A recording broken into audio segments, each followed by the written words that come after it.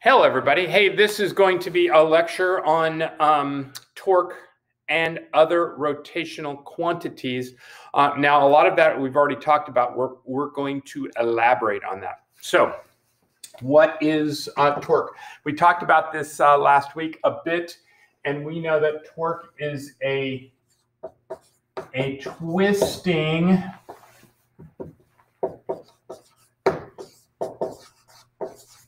twisting force, right? Now, so we have some sort of force applied that causes something to turn or twist or rotate or move in an angle, okay? And we also said that torque, which is going to have that Greek letter tau, is equal to force times the perpendicular radius, force times the perpendicular radius. Well, what if it is not a perpendicular radius? What if the force and the radius are not at right angles to each other? Okay, then that is going to give us force times the radius times the sine of the angle between them. Okay, now we also will remember that torque is also equal to I alpha. So there are a lot of analogies. You guys, there's a lot of analogies that go between translational or linear relationships, like the kinematic equations, and the rotational or angular. Now, one of those things is going to be I. Now, I is the rotational analogy to mass, and we talked about this last week, but I just want to remind you that I is equal to the sum of the MR squares, If we have discrete things, then we can take its mass times the radius squared, and we will have the moment of inertia. So remember the moment of inertia. Inertia is a property of matter who will have a resistance to its state of motion. So that's just regular inertia measured by kilograms. A moment of inertia is the distribution of mass about a pivot point, which will resist a change in motion or rotational motions. Okay, so that's one way that we are going to calculate that. The other way is to calculate it by doing r squared dm, which we did last week, which was also the question of the day for 927, at which point you're going to use this equation to calculate what the moment of inertia of a rod is rotating about one fourth of the spot in between there. And you guys can look up the examples to follow them either in the book or from my lecture. Now there's one more way to calculate the moment of inertia, which is called the parallel axis theorem.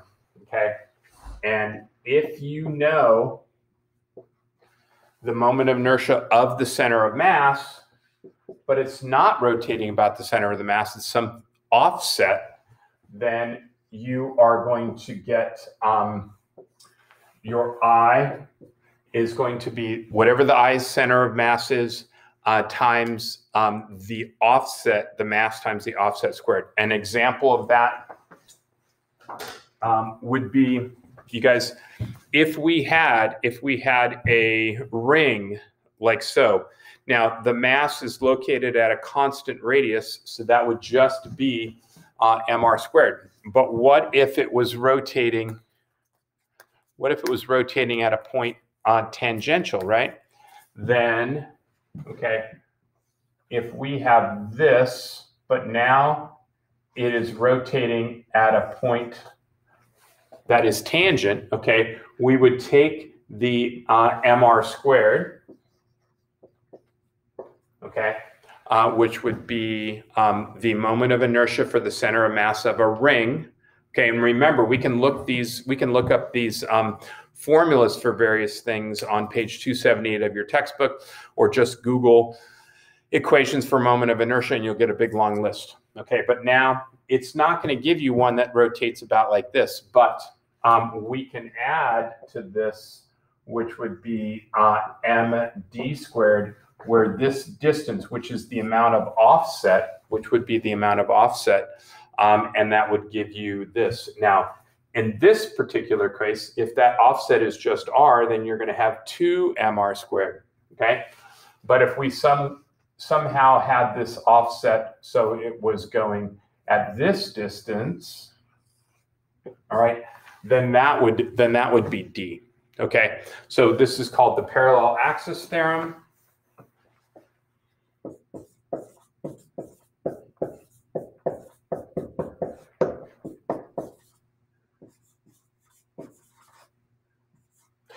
And a very handy thing to have. It would make some otherwise very tricky calculus problem into something that is much easier. Okay, so let's do a couple more examples here on what torque is. So one question might be, is why are doorknobs put on the edge of the doors? Why is a doorknob put on the edge opposite the hinges, And the answer is to increase leverage. Increasing leverage would be increasing your torque. Increasing leverage would increase your torque. And the easiest way to do that, is to increase your radius,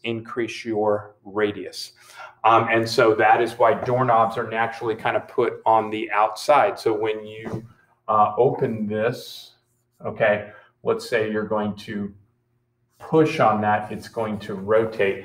And that's a lot easier than pushing somewhere close to the hinges. And if you've ever tried that, it would be rather difficult. I'm going to draw kind of the end view. And so if we were to look at a top view of a door, let's just say that the hinge is on that side. And now if we apply a force here and a radius there, okay, this right here is going to give us the maximum torque or the maximum leverage, because we're putting all of our force as far away from the axis of rotation as we can, okay? So if we were to put twice the force at half the radius, that would give us the same amount. It would give us the same amount of torque. Now, what if we had 2F right here, but we were not pushing perpendicularly? We were pushing, let's say, at an angle of 30 degrees. Now, if we look at our FR sine theta, then that would give us, and we're just going to use round numbers. We're going to have 2F, which would be our F, times R, times the sine of 30 degrees, which would be 1/2.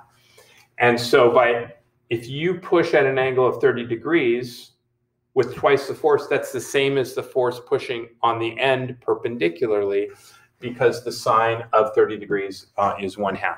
Okay, now, just so we know here, if we are going to push, if we're going to have a force, let's say of 100 times that force, but it's pushing directly towards that hinge, there is going to be no torque at all, because that angle is 0.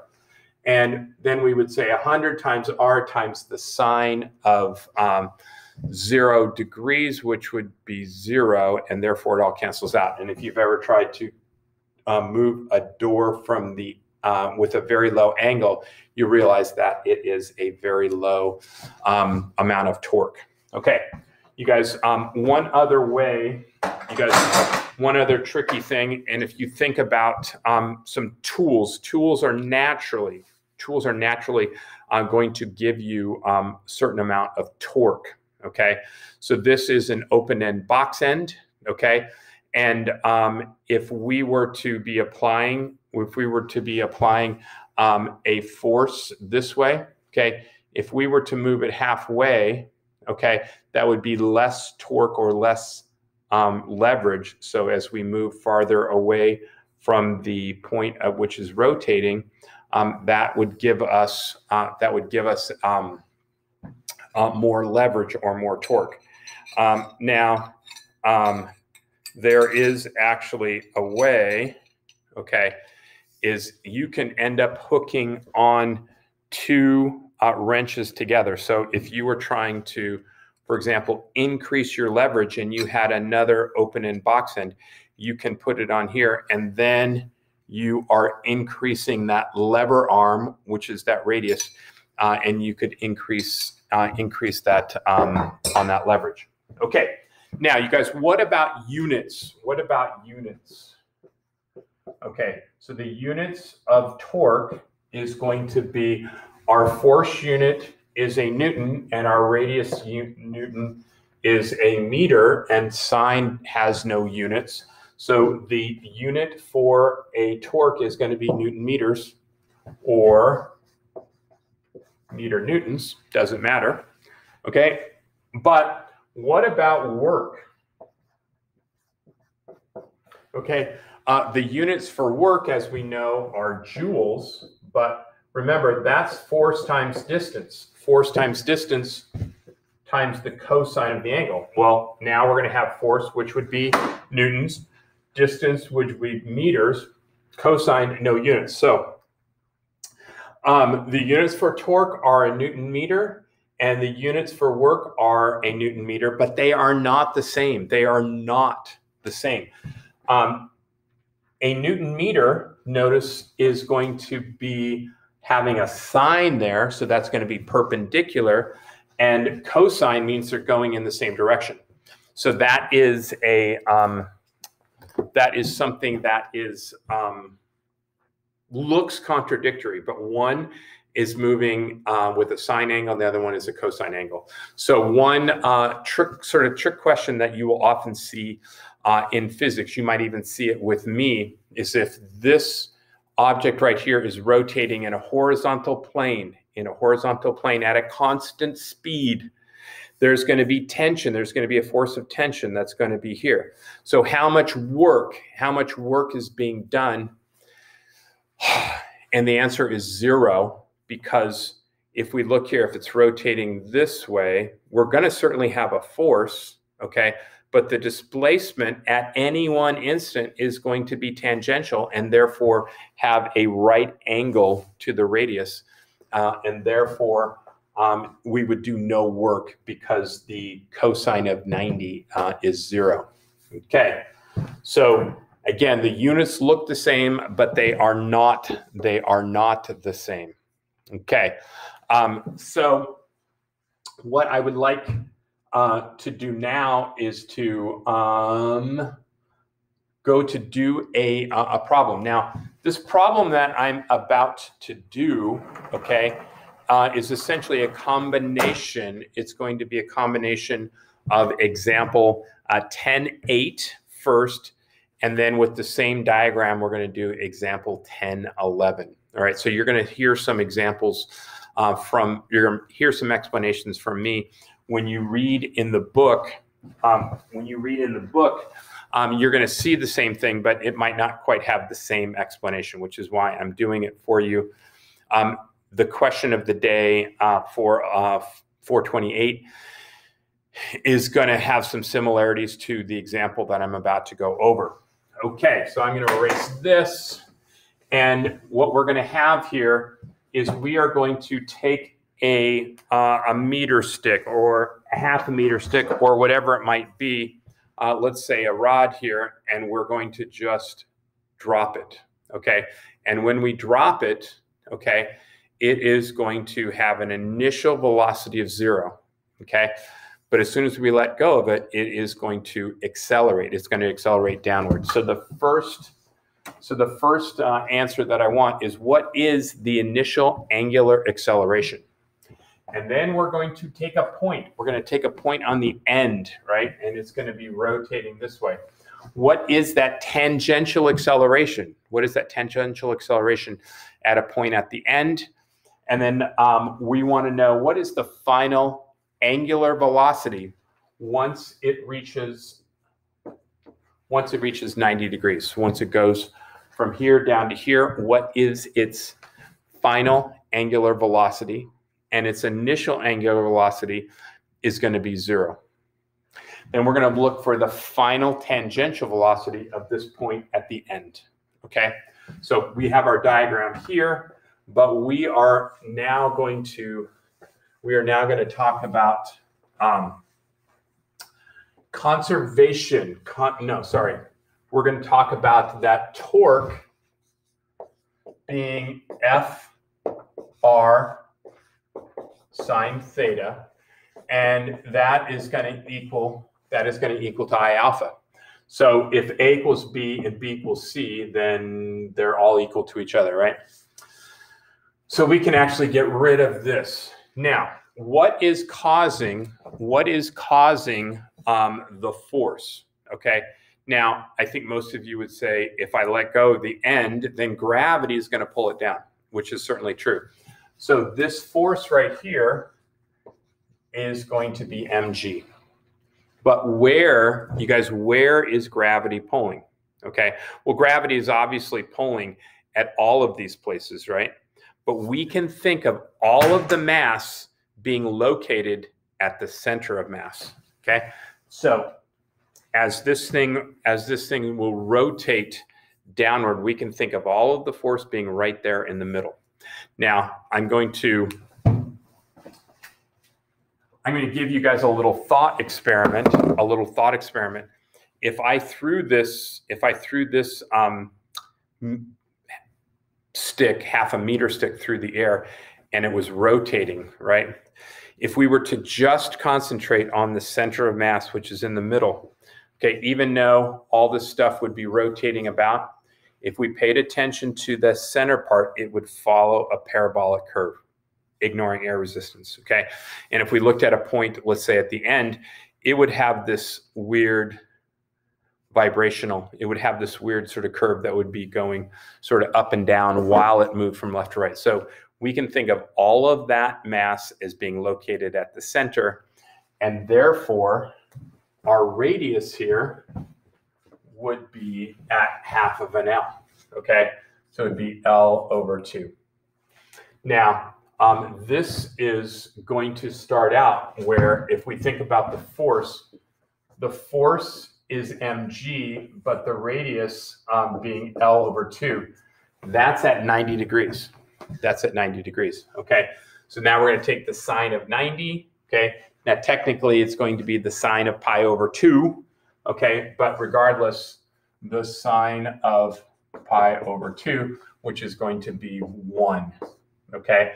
So this is part of our torque, okay? That's the torque that's causing it to move. Now, torque is also equal to I alpha. So what is the moment of inertia? What is the moment of inertia of a rod rotating about its end? Okay, so we could go back and talk about the integral of r² dm, but what we're going to do is we're going to look on page 278 of your textbook, or any such chart that gives you the formulas for moments of inertia.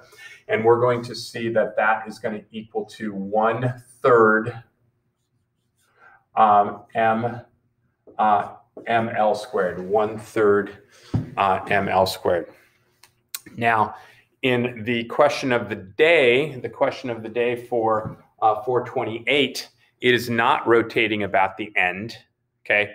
And you're going to end up using the moment of inertia of a point 1/4 of the way, which is the question of the day for 27, and that answer, I believe, is 7/28 ml squared.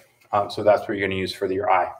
Now, the other thing we have here is we're going to have alpha there. Now, this was the first thing we were looking for. So now we can divide by 1/3 ml squared, and we can now cancel some things out. We've got mass that's going to cancel out. We're going to have this L cancel out with that L. This one, this 3 is going to go to the top. This 2 is going to go to the bottom. So our alpha here is going to be 3 halves G over L. Okay, 3 halves G over L.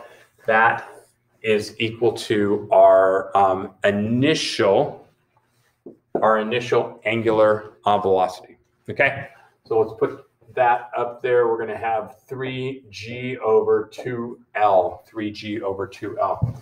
You guys, let's take a look. Let's take a look just at our units here. We know that G would be meters per second squared, and a length would be measured in meters. And so those meters would cancel out, and we would get 1 over second squared. Okay, now a reminder that our units should be radians per second squared. And remember that radians have no units. Radians have no units. Just remember what the definition of pi is, which is what we use to measure angles in a circle using radians. And that is the circumference to the diameter. And if we were to measure circumference in standard units, it would be meters. If we were to measure diameter in standard units, it would be meters. Those would cancel out. So there are no units. It is a unitless ratio, okay? Which is why radians is a better way to measure angles, which all math teachers will tell you that it's better. But we are not used to that, so we change everything into degrees, 45, 30, 90, all that, because that's more familiar to us. Okay, so now what we're going to do is we want to calculate. We want to calculate what is the tangential acceleration at the end there. And I want to remind you that we measure things like position and velocity and acceleration. Okay, and from a linear point of view, we might more accurately call that translational. Okay, the variable that we typically use is going to be x, but it could be y, etc. Okay, and we, for our angular, that would be theta. We do the same thing for velocity. It would be v. For angular, it would be omega. For acceleration, it would be a for the linear, and it would be alpha for the angular. Now, the reason I'm putting this up here is because how would we equate our linear with our translational? And the answer is if we multiply by r. Okay, so linear distance would be equal to r theta, r omega, r alpha for those respective things. So now we're going to use this relationship here to say that alpha times r would be equal to our tangential acceleration.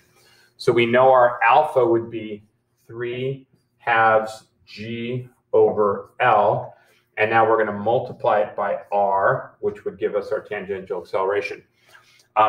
But we want, you guys, we want to calculate what that tangential acceleration of a point is on the end, and that radius would be L. Okay, so we're going to substitute this r for L. Okay, and now we can see that it cancels out. So our tangential acceleration of a point there is 3 halves g. 3 halves of g, which is really interesting because how can we get an acceleration if we just drop something like this tennis ball? What's its acceleration going to be? And the answer is 9.8, right? Just the acceleration due to gravity. Now all of a sudden we take a stick here and we drop it from one end. The acceleration at the end here is going to accelerate at 3/2, or almost 15 meters per second squared. And again, it's sort of complicated because we have this rotational sense. All right, so now we can plug in our tangential acceleration answer up here, which is going to be 3/2 g. 3/2 g. Which is interesting. It doesn't matter, you guys. It doesn't matter what the length of the rod is. Okay, the point at the end here, again, no friction in the pivot. The acceleration is going to be 14.7 meters per second squared, or 1.5 times 9.8. Now, at various points along the line, right, if we took a point here 2/3 of the way, all right, then that would change our calculation, and our tangential acceleration would not be 3/2. So it was only the fact that it was on the end. Only the fact that it was on the end. Okay, so I am going to stop this and give you a new clean slate here, and we'll talk about it in a second. All right, so our next question now is, when it swings from here down to here, what would be the final angular velocity once it reaches down here after moving 90 degrees? And what would be the velocity of this point on the end when it reaches the bottom there? So the way we're going to calculate that is we're going to use the conservation of mechanical energy. So conservation of mechanical energy. The potential and kinetic energy in the beginning is going to equal to the potential and kinetic energy final. Okay, and we know, okay, that in this case, our gravitational potential energy, okay, is going to be mgh, right? So mgh initial. Our kinetic energy is 1/2 mv squared initial. Except remember, this is not moving translationally, it is rotating. So we want our rotational kinetic energy. And if you remember that the angular equivalent, the angular analogy to mass is the moment of inertia, okay? And the angular velocity, okay, to the linear velocity is going to be omega squared initial. So we're going to have this mgh final plus 1/2 I omega final squared. So this right there would be the conservation of angular momentum. Now, the question might be, the next question is like, where do we make h equals 0? Okay. Now, if I were to take this pen and I were to drop it, where would we make h equal to 0? And the answer logically would be where my hand is, but it doesn't have to be, right? It could be down here. So if I drop it here, our 0 could still be at this point. Our 0 could be at the top, right? And as we drop it, okay, then it's really, what is more important is the change in kinetic energy, or in this case, potential energy. So let's just take a look at this up here just to illustrate this. If we were to move the u's and the k's around, we would have u initial minus u final, and that would equal to k final minus k initial.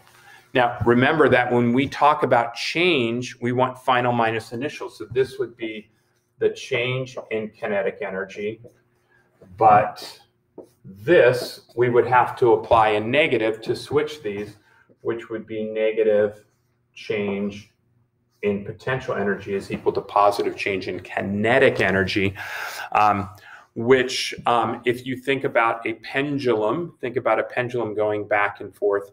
Up here, where it would momentarily stop, that would be its highest point, have its maximum gravitational potential energy. But its kinetic energy would be 0, because that's the point where it would stop. And as it moves down, the velocity is going to increase while the potential gravitational energy would go down. So they're moving opposite. So this relationship kind of shows us that opposite nature of that. But now we're going to go back to here. And if we had an initial velocity, okay, we're going to say that our initial velocity is 0, okay? We can get rid of this part right here. But again, back to where do we put h equals 0? So I'm going to say h is equal to 0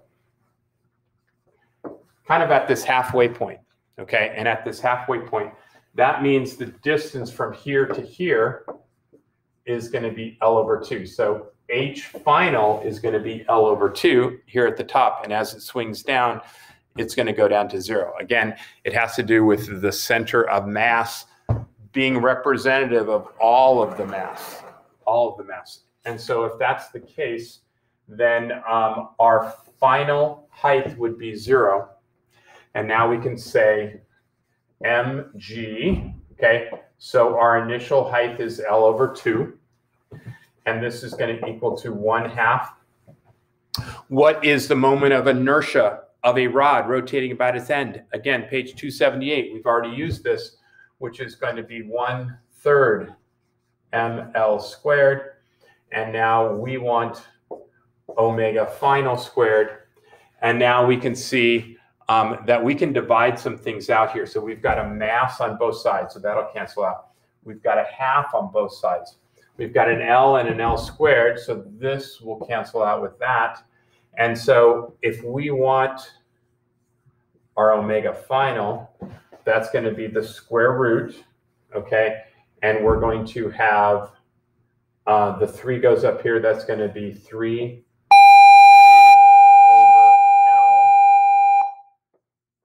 is going to be equal to our final angular velocity, the square root of 3gl. Now, if we want our v final, okay, tangential, all we have to do is multiply by r, okay? That would give us our final angular, our final tangential velocity once we reach at that point. Now, what is our r? Well, our r, I'm asking you for a point on the end. So this r becomes L. And this L on the outside of the radical is like saying L squared when it's underneath the radical. And now this L will cancel out with that. So now our final tangential velocity is going to equal to the square root of 3gl. Okay. Now, in the question of the day on 328, I give you this sort of thing, except now I'm applying a force. I'm applying a force, and it's going to cause something to spin, but we're going to do it in a horizontal plane, and therefore you are going to just have not this mgh. You're just going to have a force times a distance. Okay, sorry about that interruption. So now we have all of our answers. So we have our final angular velocity is the square root of 3gl, and our final tangential acceleration is the square root of 3gl. So one question might be, how long does that take? How long does it take to swing down? And it could be very easy to say the omega final is equal to omega initial plus alpha t, right? So we know that this is 0. We know that our final alpha would be the square root of 3g over L. And we know that our alpha would be equal to 3g over 2L. Okay. 3g over 2L, and we could divide that and we could get time, but that would not be correct. That would not be correct. okay? And it's a lot more complicated than it might seem. Now, remember that this equation and the other equations are predicated on the fact that we have a constant, acceleration. And if we think about this for a moment, we do not have a constant acceleration, okay? That angular acceleration is based on torque, which would be, the torque would be equal to mg L over 2 sine theta. And as soon as this starts to drop, that angle is going to change, and therefore it's no longer constant. So when we get actually down to the bottom, there would be no torque at all. Okay, so the answer to this question is going to be a calculus one, and one that I have not figured out yet. So I am working on that. So at any rate, all right, we will see you next time.